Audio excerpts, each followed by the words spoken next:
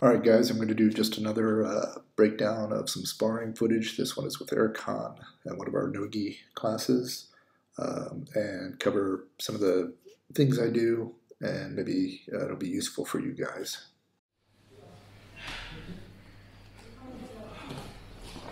Okay, a lot happens in this sequence here, so I'm going to break it down into small parts. Erkan is going for an Uchimata, which is one of his favorite throws, and you can see here I'm posting on his head. I want to keep him from pulling my head tight to him and breaking my head posture down low, in which case he can start to elevate my leg. Erkan realizes that he can't get the Uchimata, so he hooks my far leg, ensuring that I can't step out and get behind him, which is one of my favorite things to do when he goes for the Uchimata. Erkan realizes he's shut down my ability to step out, but that he's in danger of me switching off to the single leg, which is what I try. He does a really smart job of bringing his foot to the outside of my other leg and then controlling my far arm so I can't lock my hands around his leg and keep his leg between my legs, which is what I want in order to set up the takedown with the single leg. Once I break the wrist grip, I start attacking the far leg, sort of like a double leg or a far leg knee tap. In order to defend this, he starts to move away, puts his feet back on the ground and kind of runs away. And putting the weight on his left leg, it gives me ability to then step behind his right leg and hook it, which is what I wanted to do all along. From here, I just do a basic rear trip takedown, the leg hook and a tight body waist, very much like you would do for the one of the headlock defenses, standing headlock defenses.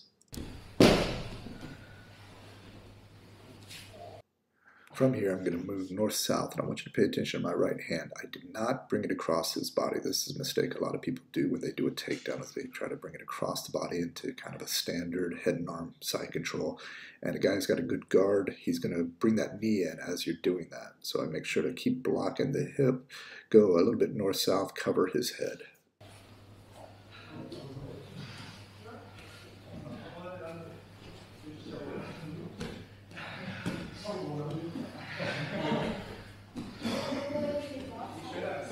Something I do a lot, you'll see me do, he's got that near side frame on my hip. I will often move north-south, which means he's either going to let go of that frame or he's going to follow me with it. And if he follows with me, his elbow will separate away from his body, and I can even sometimes pin his elbow above his head, but it'll open up the space between his elbow and his body, and that's what I'm looking for. Now you'll see that I notice that he straightens out his legs, and so at that point I will bring my right arm across his body and start to settle into like a Keisukatami position, since I know that he won't be bringing that knee in between me when I switch my arm over, since it's been straightened out.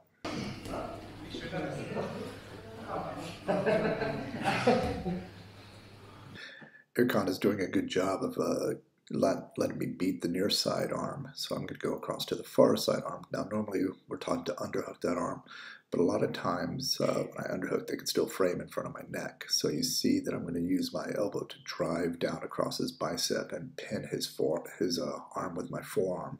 I usually do this with the leg side arm, my right arm in this case, but in this situation I'm doing it with my left arm, but it still operates the same. It stops him from turning into me, even though he's got the near side arm inside my hip, which is really what I want to focus on, is just keeping him flat on his back.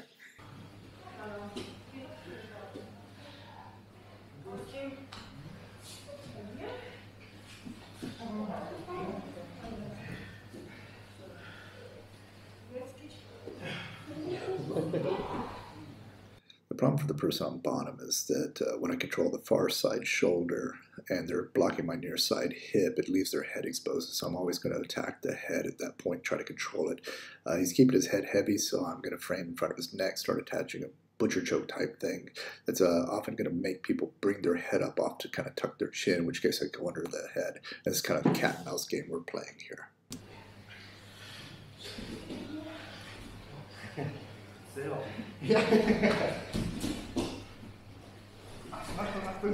So what just happened there is a big part of my head control game, which is a big part of my pressure and control game in general. So you notice he was keeping his head heavy, and I talked before in the pressure video about misaligning his head on kind of 3 different axes. because he can't get under his head, and I can't get him to tuck his chin and get under his head the way I want to, I can reach around the top of his head, like I'm cupping the top of his head, and I pull his ear to his shoulder. Often this is the pressure of this will make people lift their head, which he did just a little bit. Then I was able to get my hand underneath his head, sorry. And now I'm going to misalign it the other way. I want to turn his head so that I can not have to worry about him putting me back into guard. So I'm going to put a lot of shoulder pressure into him. I'm going to get up on my toes and really drive, since I can't kind of pull him underneath me, since I don't really have good enough grip for that.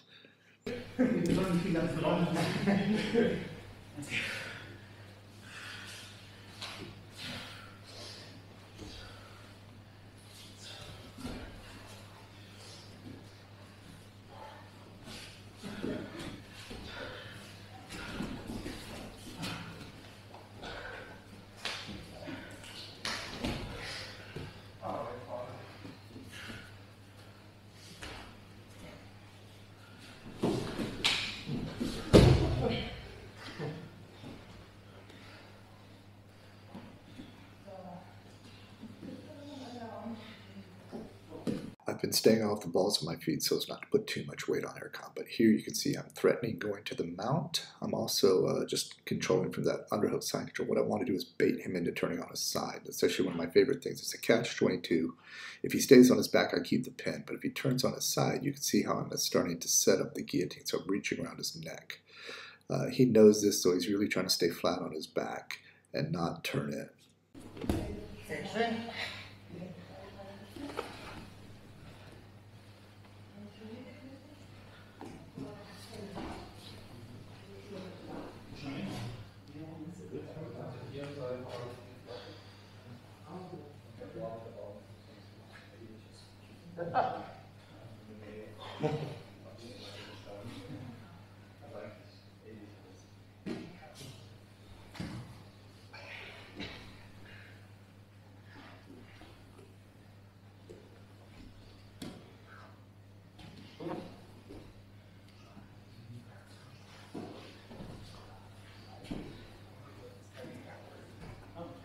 You see how eventually he just gets frustrated being stuck and is going to turn on his side and give me the guillotine. I'm not really going to try to finish it, but I am using it to step over his leg, which is what I was kind of trying to do earlier when I was trying to pull his leg in, step over his leg into what I call the leg roll position. He kind of abandons it, just kind of gives me the 3/4 mount, and from there I'm just going to start working into the arm wrap position.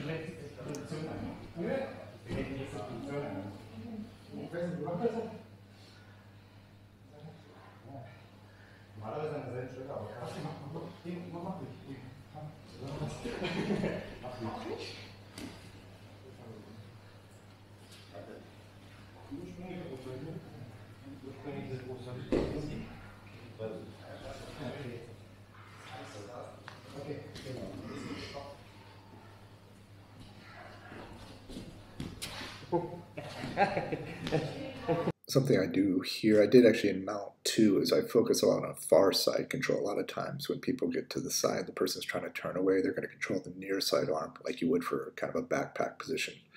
But the problem is that once the person starts turning on their side, I lose pressure.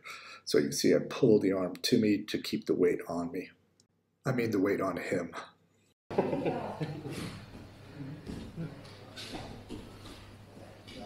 Since this is a fun roll, you can see that I'm not really on the balls of my feet to be conscious of my foot posture or hip posture or knee posture, because I don't want to put too much weight on him. But that is something I would do if this is a more serious roll.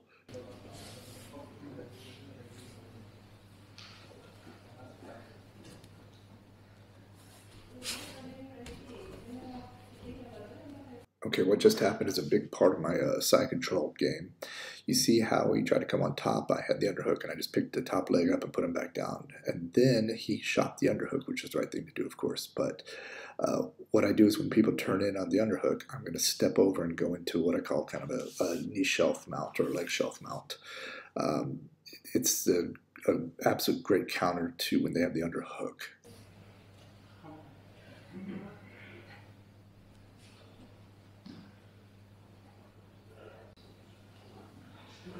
Once I clear that arm, I just set up into kind of a monoplata triangle position. And I'm just going to kind of hang out here and see what is given to me, and then I'll just finish the plata.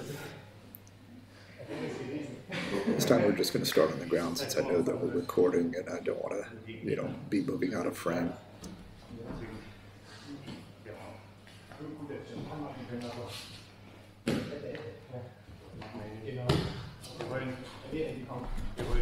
There's a sequence that I use a lot from the guard right there where I'm going to be constantly snapping the head down and then knee tapping and pulling his foot and using my head-to-head control. These are all things Erkan is very aware of, but it's something I use a lot from the sitting guard. Again, I don't actually pull people into my guard so much as come up a lot.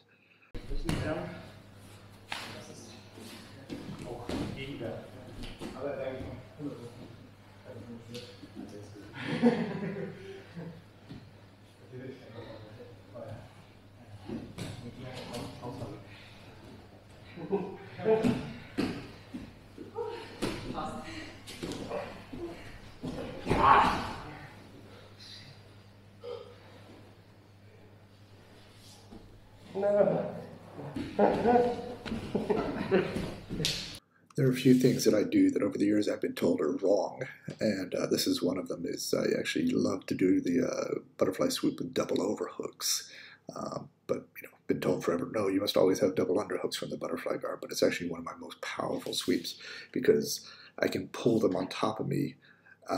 They can't post their hands on the mat to try to leg work out.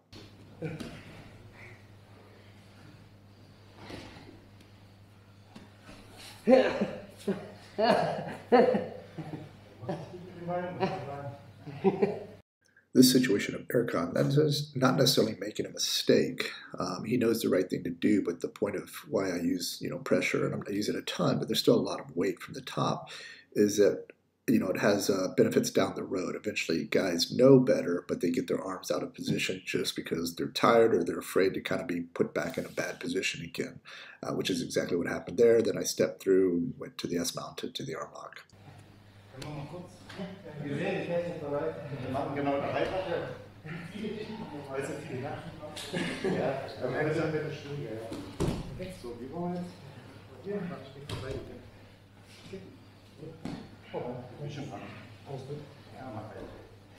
Ich muss ja auch in anderen Situationen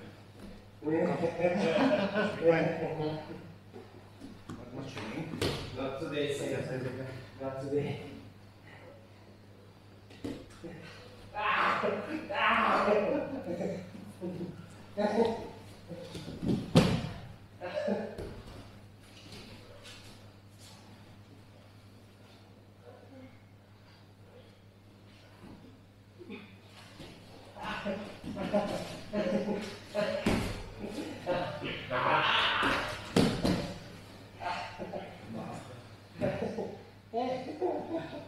Wrist locks, of course. But again, you see how often when I'm sitting, I go to immediately attacking forward into them, breaking their posture down and coming on top.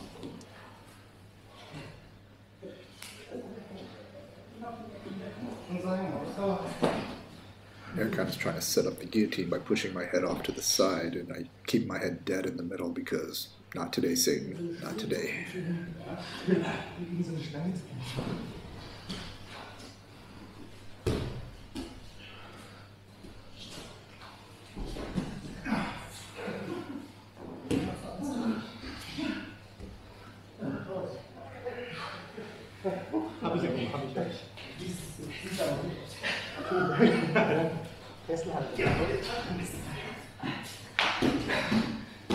That was part of my takedown series I use so much, whether from the knees or standing, where I'm going to get an underhook and start to drive them to the side, and if they post and back away a little bit, I go to the front headlock position. I add this in with the leg catch well, so it's kind of a 3-attack series, but I use this all the time.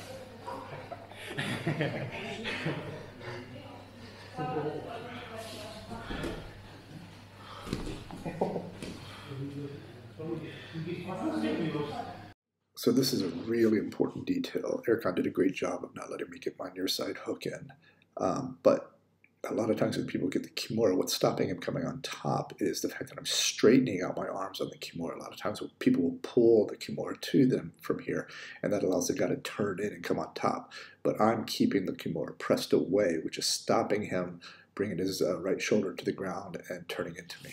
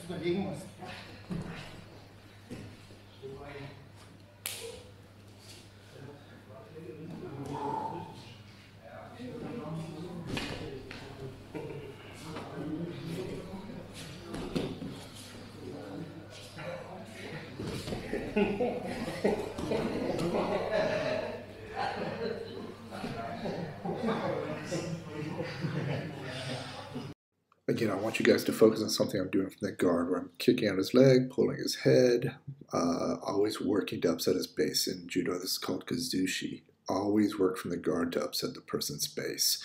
I see so many people try to attack a sweep or an arm lock or a choke or something, and they're letting the person in their guard have complete posture and complete base, and you're always going to have a little percentage chance there. So I'm not looking for any one particular sweep, but I am just off balancing him and seeing what opens up. Das Problem ist halt, jeder bewegt sich irgendwann. Man muss halt in der Situation dann einfach Dinger machen. Ich bin mir sicher, der Anfänger ist super, also schon Vorerfahrung. Aber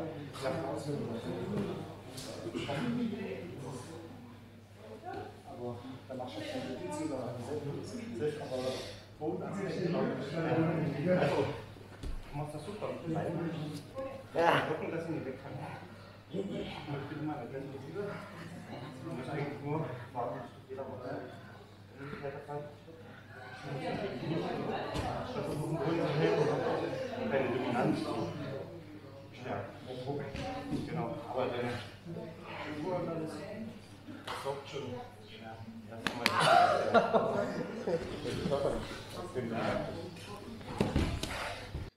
You can see right there, as soon as somebody gets the hooks in or I force the hooks, I immediately go into a leg fold position. I get outside his knee and press his knee down. This is one of the strongest ways to pass, in my opinion, and one of the strongest ways to stop the power of somebody's legs.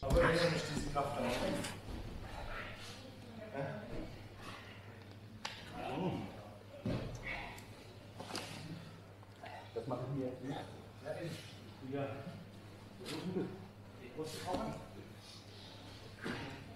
Dann kommt die Technik. Dann kommt die Technik.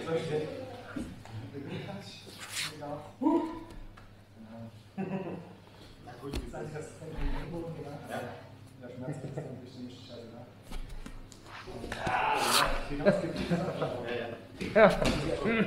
Again, this is another situation. I got behind his near side elbow and he tried to roll away. Then I controlled the far side elbow, pulled it in, basically keeping him flat on his back, but also compressing his chest by bringing both elbows together. And then my weight on top is magnified, and then he goes ahead and taps to that.